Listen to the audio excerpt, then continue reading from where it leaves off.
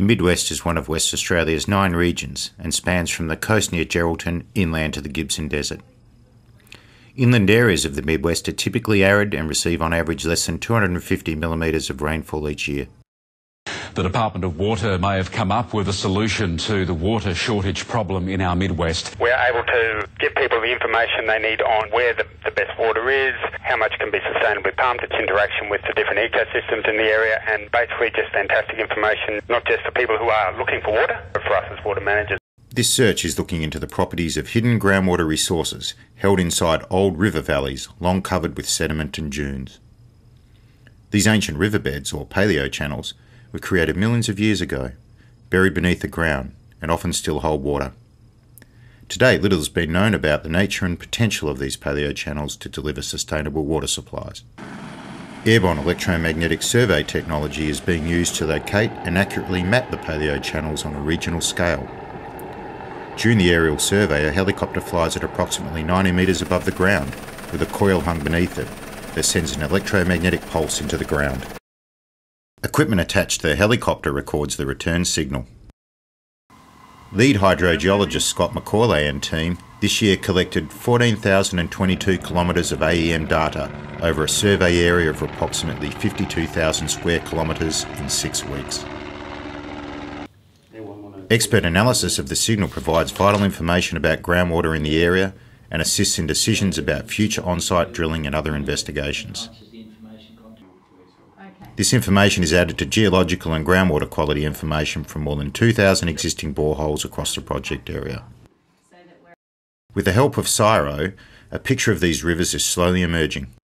The Murchison palaeochannels were carved into Archean bedrock of the Yilgarn Craton around 2.5 million years ago. At this time of history, a long period of global cooling was ending and the Quaternary period of the Earth's history was starting, transforming the climate and landscape with millions of years dominated by ice ages until around 10,000 years ago. The mapping of these ancient rivers shows palaeochannels vary in depth but are up to approximately 200 metres deep and hold lots of water. No, this is, I would say without a shadow of a doubt, a unique example of targeted airborne electromagnetics for such a large area. Here we're actually thinking through carefully the nature of the aquifer systems, where they are likely to be present, employing other data to help us design the survey and then executing the survey based on that information. And I think this just illustrates the value of taking that considered approach. It's a two-way process, that's why it's collaborative. It's intended to be a two-way process of interaction that we both learn from each other. And that's one reason why CSIRO's in this. It's about effective ways of employing hydrogeophysical data, deploying it, using it, and applying it. So while we're very much in the applied science business, CSIRO is more looking at that emerging new ways of doing things. So by accessing CSIRO, we have access to their ongoing research program as well. New ways of thinking that may not have occurred to us, new ways of processing this, interpreting this that may not have occurred to us. We get access to all of that by working collaboratively with CSIRO.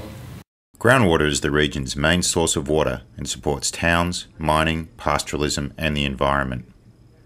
With most of the area's shallow groundwater resources already used, and plans to expand the region's towns and industries, the search for new water supplies has begun as part of the state government's Royalties for Regions program.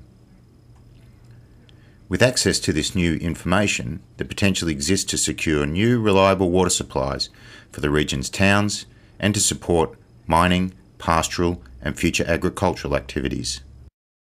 This project is funded by Royalties for Regions as part of the Regional Water Availability Investigation Program.